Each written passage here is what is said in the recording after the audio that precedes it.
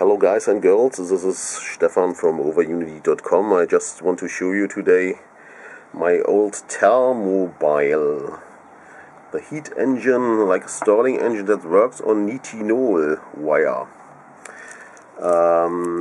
Here you can see how it's operating with hot water.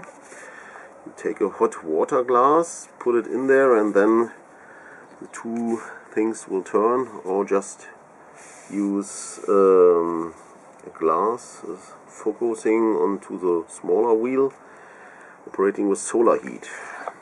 That was from Innovative Technology International Incorporated in Witts.ws, MD, USA, and here it is.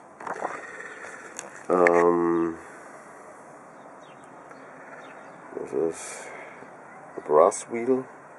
Here's a Nitinol wire around this, and this is a plastic wheel.